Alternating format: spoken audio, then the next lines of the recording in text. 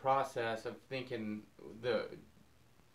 how I was going to put a mix design together for coating the outside of the panels, whether I should just leave them smooth or whether I should scratch the surface off and spray them and whatnot. And this was just part of going through that and coming up with a mix for the base coat for the like stucco and whatnot that's all going to be sprayed on. So, and it's the first test we ever did with a texture gun, putting Aircrete through it. So it's kind of interesting. So I hope you enjoy it.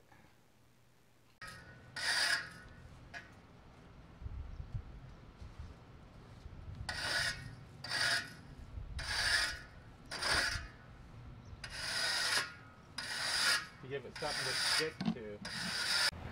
Okay guys, there's what they look like after I scrape the surface off. I'm going to give you a quick shot of it. There's a little bit of a close-up of what it looks like under the skin that I just was able to just flake off with a trowel.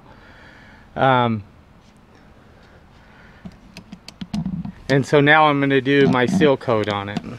Now, just keep in mind that most of the mix designs I've seen out there where they're doing them for these domes and whatnot, they only expand the Portland cement slurry like 2 times. You know, I'm taking 7-8 gallons and expanding it up to 30 gallons, so I'm expanding it almost 4 times. It's amazing that these panels were as strong as they were. I'm gonna go ahead and just do a nice good hard coat on the outside though. You know, it's going to be kind of a Portland lime and sand mixture, similar to a stucco. Because I'm making it real dense, Mommy, it's going to be similar. Hey buddy, come give Dad a hug. You want to play frisbee with me? Yeah, I want to play frisbee with you. What kind of frisbee you got there? That looks like a cow patty. What? It's cow poo. I don't give my boys crap to throw around. It's cow poo. Okay, go get it. You know how on the panels when I scratch this skin off and it's really aerated underneath? That's why I have to use like the lime,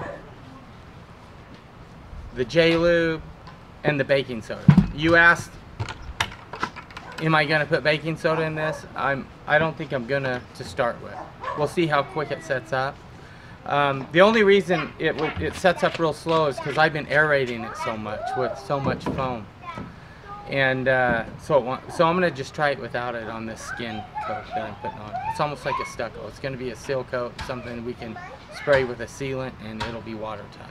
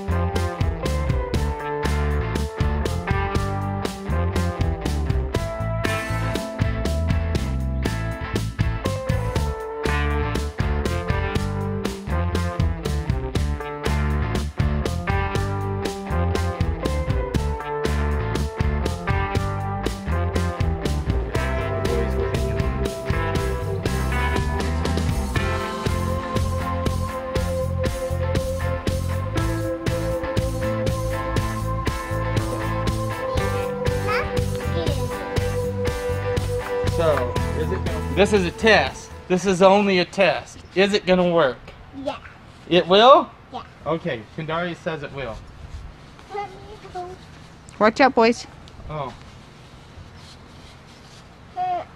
Papa, I'm back. Oh, my hose is unplugged. Oh, so you want me to come over here and put In the air compressor? Yeah.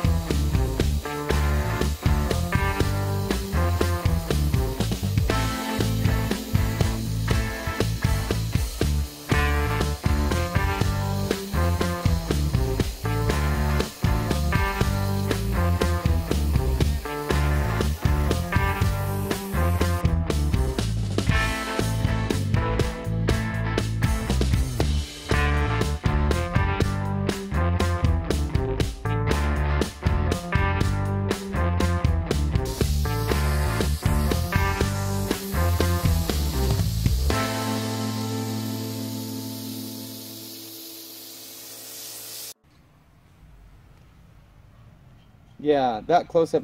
You see, when I tried to trowel it, it wouldn't let me trowel it because there's no sand in it. I have a good thick layer, like between 3/8 and 1/4 inch thick on there, but it's just gonna have to be sprayed and stayed. And it should be a non-shrink stuff because I have so much lime in it. So I'm really thinking that A, we have to add sand to it, or B, I kind of like it like this with it just being aerated from the foam, because I just doubled it in the foam. It's still kind of light, but still dense and heavy enough. And I'm just wondering if maybe just doing the orange peel look on the whole outside of the building is it. You can always paint it or do whatever if Grandma wants a different color. Alright guys, I hope you like what we're doing. If you do, just be sure and give us a thumbs up, like, subscribe. Be sure and click the bell at the bottom to get notifications. And if you want to follow along with these Aircrete projects, go ahead and check out our Etsy store. There's where you'll find out everything you need to know about building a foam mitt for yourself, or if you want, I'd be happy to put one together and send it out to you.